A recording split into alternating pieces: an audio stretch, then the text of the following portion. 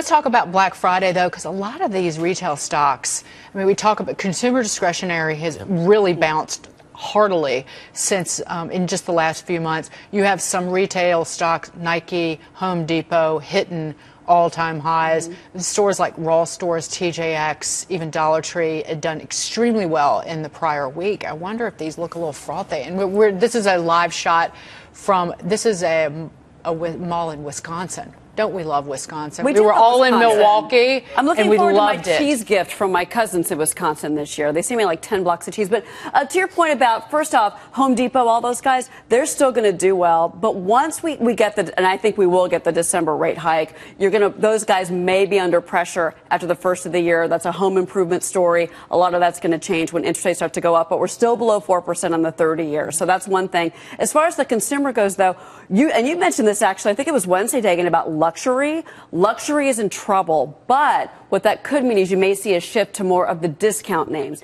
That could be good. If Walmart can get their act together, Target is doing better.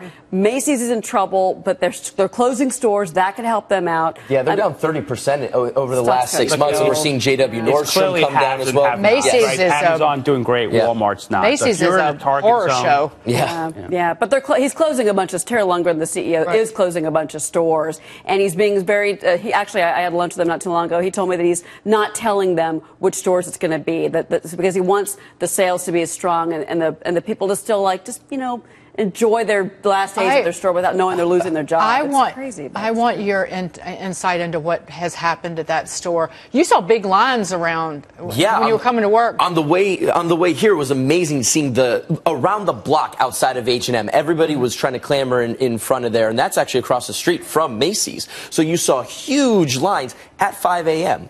Haves and have-nots. That's what this retail season's all about. Yeah, luxury is over and out. That's why you see these incredible discounts there.